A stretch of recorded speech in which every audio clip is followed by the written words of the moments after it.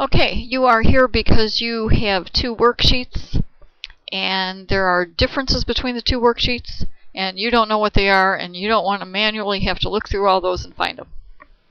So what this program is going to do, or what this procedure is going to do, is create a VLookup to compare two values, and then we're going to use conditional formatting to make them stand out. And if you wanted to take it a step further, you could even sort it by color, because that's how we're going to use the conditional formatting, and just have all the differences float to the top if you want to. But in any case, we'll at least have those differences highlighted. So, first thing, if we do a VLookup, if you're familiar with this at all, you already know that we need to have some sort of a unique identifier in the far left column. I have two sheets here. Here's my original sheet. You can see I have 41 rows. This is actually a standard little practice sheet that's in the Element K. I think it's in the 2002, probably in the 2007-2010 Level 2 book. You can create your own. It doesn't make any difference. But anyway, so here's the original. We've got 41 rows.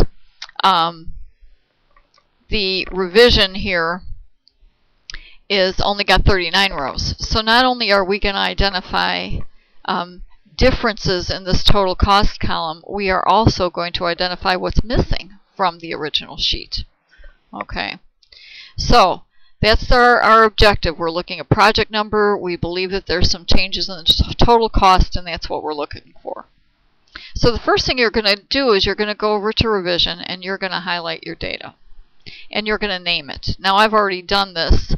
In order to do that, again, highlight data, type the name in the little name box, and you're going to call that revision data. That's just going to make your life easier when putting the VLookup formula in. So go back over to the original sheet. We're going to make a separate column over here. We're going to call it compare. And underneath that, we're going to put our VLookup formula. So it's going to be equal VLookup, open parentheses. Lookup value, we're going to look in that original identifier, right? Unique identifier, so that's where the lookup value is. Comma. The table array is going to be our named range, which happens to be revision data. And the minute I get that far, I can see it pops up on my little list. I can double click so I don't have to worry about mistyping that. Comma. What column do we want it to return to us? Well, that's a simple count from the left column. We're going to count 1, 2, 3, 4, 5, 6. We want that 7th row coming back. Okay, so I'm just going to type a 7 in there, comma. And this one, yes, we certainly want an exact match. We don't want something that's approximate, so we're going to give that one a double click. It puts false in our formula, and we're going to hit enter.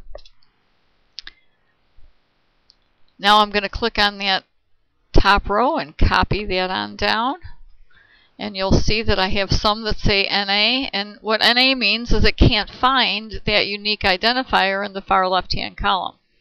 And otherwise there's some changes in here, but we don't know what they are right now other than those NAs, because we would have to physically go through every row to figure that out. So that's why we're going to apply conditional formatting. But before I apply the additional formatting, something else I like to do, because NAs kind of freak people out. Oh, there's an error, I did something wrong, and they kind of freak.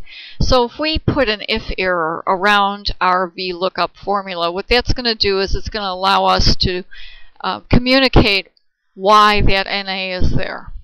So this is how you do that. You don't have to do this step. You can live with the NA, but this is kind of fun and it works nicely. So we're going to say, put your cursor in between the equal sign and the V and VLookup, and I'm up there in the formula bar. We're going to say if, open parentheses. No, we're not going to say if. If error. If error, open parentheses. I'm going to go all the way to the end, and I'm going to put a comma in there, and I'm going to put the message, of course, in quotes. What should we say? Missing. How about that? So that's missing is in quotes. I'm going to close that, parenthesis, hit enter, and I'm going to copy that on down, and you'll see that rather than NAs in there, you're going to get the word missing. So now we know, okay, those two records aren't in that revision sheet. Now our second step to make those with different values kind of pop out, I'm going to leave that same range selected. I'm going to go to conditional formatting, highlight cells rules, and I'm going to go to more rules.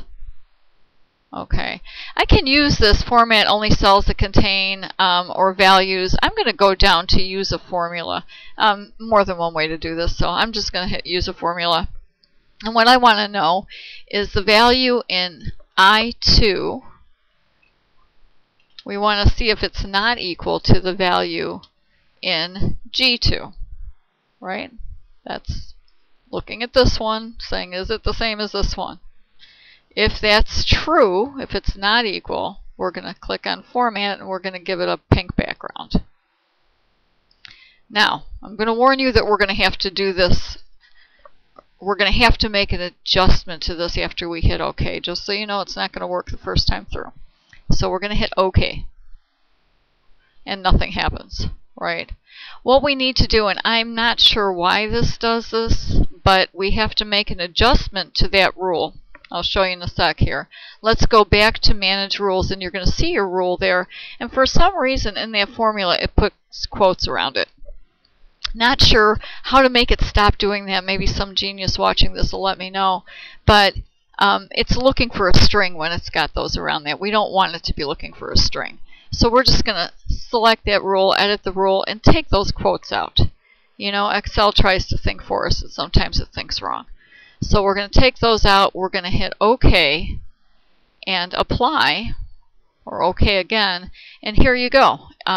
You've got anything that has a different value than G showing up in a pink background. So now you know the differences between your original sheet and your revision. And if you have 10,000 rows, you're a really happy camper right now. So thanks for listening. Pass it along to friends who may need it, and I enjoyed sharing that with you.